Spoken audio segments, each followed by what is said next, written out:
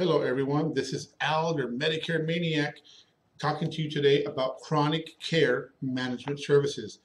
I am using the Medicare and You book 2020 for the information that I'm presenting today.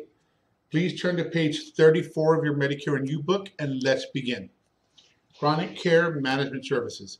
If you have two or more serious chronic conditions like arthritis, asthma, dementia, diabetes, hypertension, heart disease, osteoporosis, and other conditions that are expected to last a year, at least a year, Medicare may pay a healthcare provider's help to manage these conditions.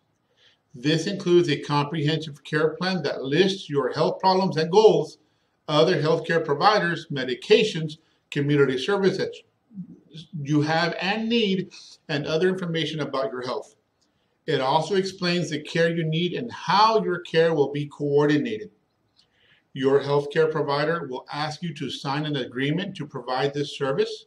If you agree, he or she will prepare the care plan, help you with medication management, provide 24/7 access for urgent care needs, give you support when you go from one healthcare setting to another, review your medicines and how you take them, and help with your other chronic care needs.